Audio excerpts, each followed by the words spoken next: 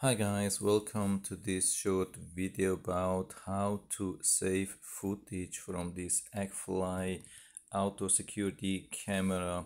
This is not a bad camera, it is more like a professional surveillance camera, and so it is a little bit more complicated to handle than like everyday normal IP camera, but it has some specific features and it's pretty interesting if you want to build a professional surveillance camera system. So how to get the footage if you have found something interesting on that.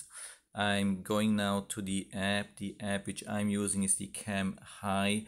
This is recommended by the seller, and so we have to connect. It's usually pretty fast connecting, no specific login needed. I mean, of course, yeah, login is needed, but it's pre-saved. I mean, you don't have to specify password and everything. So we go to video. Here we have the video footage. We click on the camera, and here we can see that when there are normal recordings or if there are alarm or alert recordings. Here we have something in red. You can see that alarm recording. One thing I just wanted to let you know as well, if you watch the time here when it stopped, or here, better here, when it stopped, always you have to check the time before an alarm recording, and you will see that sometimes there is a time gap. Here not, let's say if it had stopped recording at 8:12:15, and the alarm recording also started at 8:12:15, so maximum maybe 0.98 seconds in between. Of course you could miss something, but usually it works pretty fast. Maybe it has also to do with the type of SD card which you are using. I mean, I'm using Samsung, shouldn't be a problem with that, but sometimes I really have small gaps, maybe 1 second, maybe 1.5 seconds. So last time I really missed something, and that was really bad. I mean, the most interesting moment I missed, but I just wanted to let you know. But it is actually not about this topic. This is about footage which you are downloading and how you can do something. Let's say here we have an alarm recording. We can either play, download, or cancel. So we click on download. We're downloading that to the local storage on this phone. By the way, I'm on an Android phone. And when you click on continuing downloading, you can download other footage, but I want to go to C.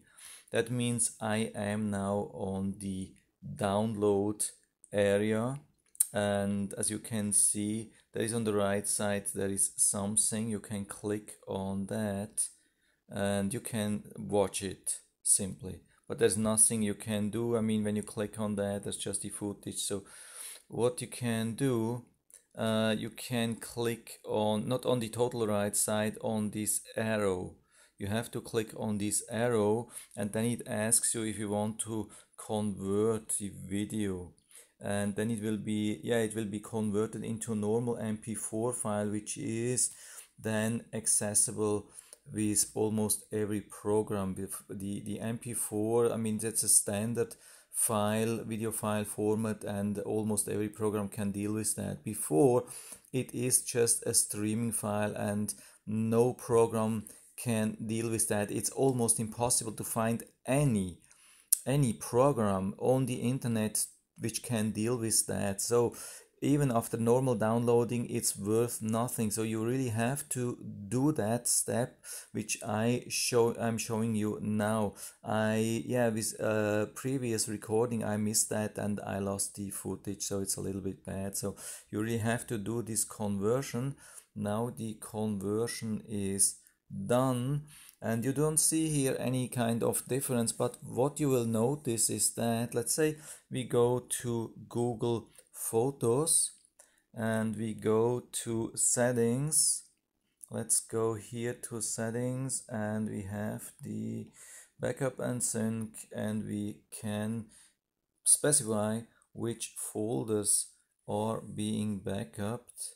So here we have it, and here you can see there's this thing, it's called PPPP dash and something. That's probably the camera name.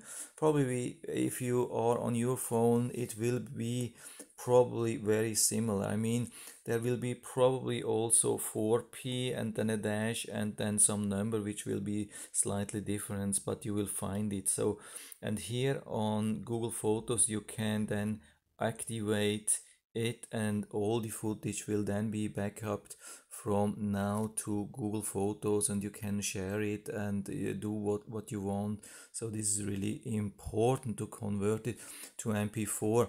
Before, even Google Photos is not able to do anything with this footage, so that's really an important step. I had a long time to figure out how to do that, and I hope I was able to help you a little bit with that. If you have any questions or comments or better solutions or whatsoever, please leave anything in the feedback area. I'm always happy to talk about these things. And if you like the video, give me a thumbs up, subscribe my channel. Thanks for watching, and see you next time.